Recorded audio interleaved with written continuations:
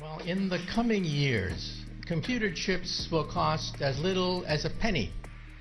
That's cheaper than garbage, cheaper than scrap paper. So computer chips will be everywhere and nowhere, including our contact lenses. So when we put on our contact lenses and blink, we will go online. And who were the first people to buy internet contact lenses?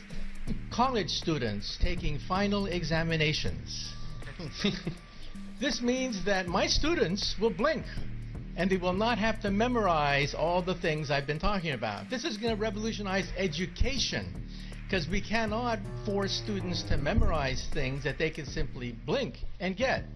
And then if you feel sick, you will blink and see RoboDoc. RoboDoc is artificially intelligent, talks to you in plain English or Russian or whatever, speaks any language, accesses the entire internet for sound medical advice, almost for free. This is going to revolutionize the medical establishment.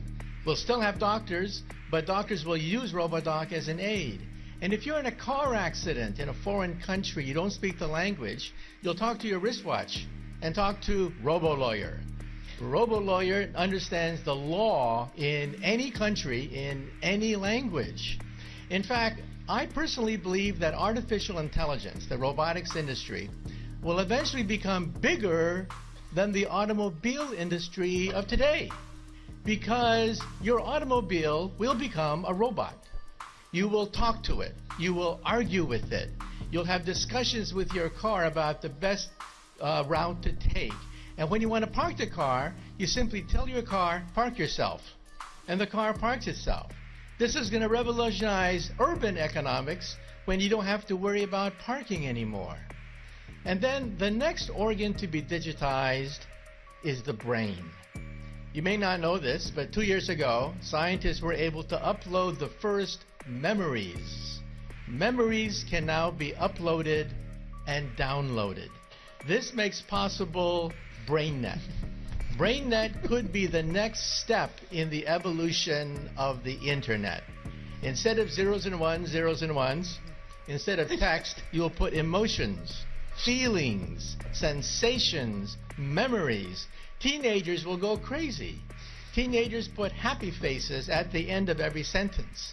Why bother to do that when you can put the emotion of your first dance, your first kiss, your first whatever right there on the internet? And so in the future, when you walk into a room, you will mentally command the internet. You'll take dictation mentally. You'll turn things on, turn things off, communicate with other people. People will think of you as a wizard of some sort, mentally communicating with everything around you. That's BrainNet. And then biotech is being digitized now. We can create a human body shop. We can create from your own cells, so there's no rejection mechanism.